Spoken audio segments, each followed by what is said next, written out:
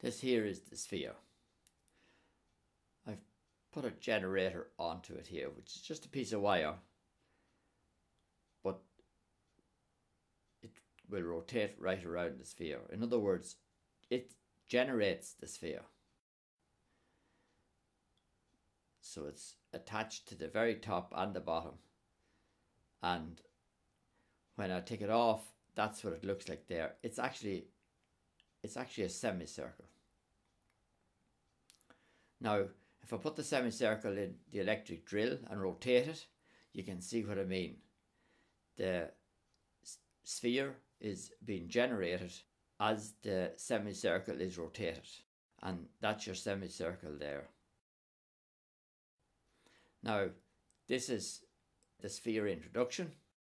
This is the drawing here. So the sphere is always a circle no matter what way we turn it. So what I've done here, I've drawn the plan looking directly down on it. So that's the plan looking directly down on top of the sphere. I've drawn the circle that represents the outside of the sphere. So that circle there represents the outside of the sphere. So when you look directly down on top of it, you see that elastic band there. It's a green band, but that is represented by the red line. That red line I've drawn there is a view of the green elastic band. Up in the elevation here, I'm going to look at it in this direction here. This is the way it will look here. So the green elastic band is what we're looking at here. So this green line here is a horizontal line. It appears as a straight line. So that line there represents the plan. That's the plan there. And the elevation of it is this horizontal line here. Now I've drawn a black line representing the white elastic band. So when we are looking directly at the front of it here, that black line on the drawing is the white elastic band on the sphere.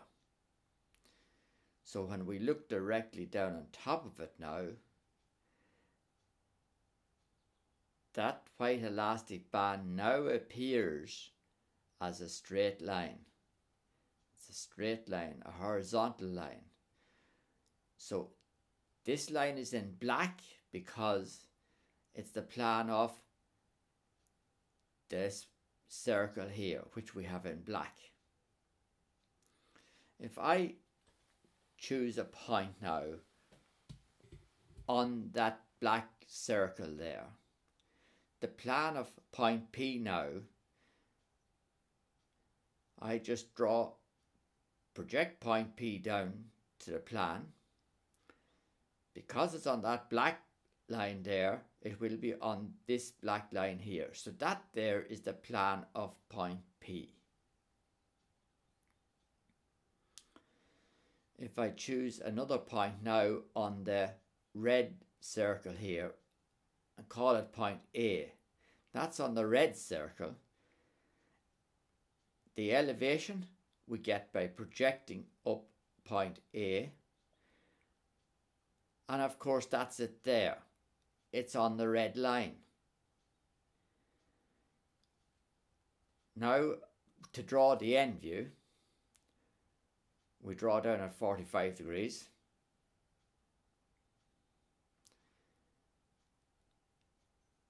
Bring the center point across to meet the 45-degree line and return it up vertically.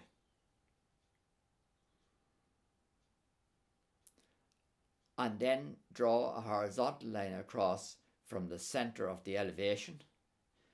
And where those two lines meet, that gets the center for the end view, and we'll draw that in now in a different colour. Now that's it drawn in there. I've drawn it in orange. Looking at it across here, we've drawn this orange circle here. Now to explain that, I have put another elastic band on the sphere, and that blue line now, when we look directly down on it, is that orange line there. So looking directly down on it, it's a straight line, a vertical line. So looking at the end view then, the blue elastic band here on the sphere will be seen as a circle, and that's that orange circle there. So that orange line there is the end view of that line. We just mark a point B there. To get that point there, it's on the bottom of the sphere when we look down on it.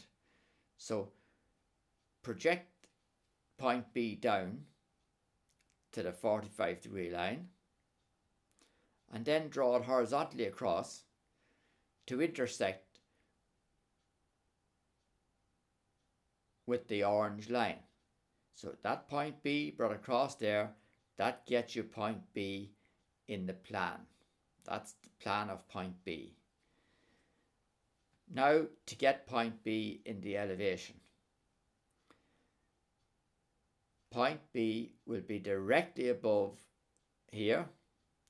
So draw it vertically up so it's on that line someplace. Now to get it, we draw across from the end view. So where those two lines meet, that gets you the elevation of point B. So we have B now in 1, 2, 3 positions. We have only A in the elevation and plan. We need to find A in the end view. So we bring A across here, it's going to be on that line, and bring it across to meet the 45-degree line in plan. And draw vertically then to the end view. And where those two lines meet, so we follow A across here and across in the elevation, and where those two meet, that gets you the end view of point A. Now point P is in the elevation and the plan here, so we just do the same again and we find point P in the end view. That's point P.